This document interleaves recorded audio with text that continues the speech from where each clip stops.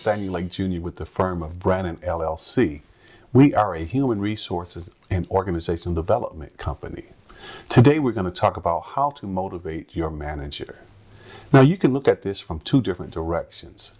You can look at it from the boss of the organization asking the question about how do I motivate my managers to do their job? Or you can look at it from a managing up perspective, from the employee's perspective, who feels that their manager may need a little kick in the rump to get things going. Well, let's talk about this. From the boss's perspective, it is the boss's responsibility to make sure that the managers have all the tools necessary to get their job done. The boss needs to be supportive of the manager.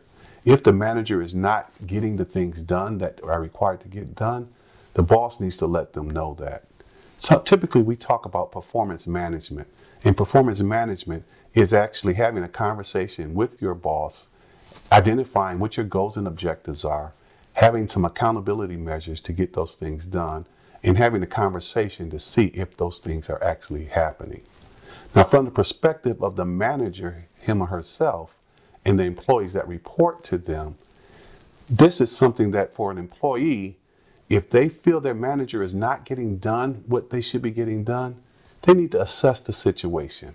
What is really going on? What is happening? Is the manager getting in the way of the employee getting their job done? So if the employee feels that this is something that is negative, they need to determine if they can go and talk to their boss. All employees can't do that. But if you feel comfortable in being able to have that kind of relationship with your boss, I would say sit down with your boss and have that discussion.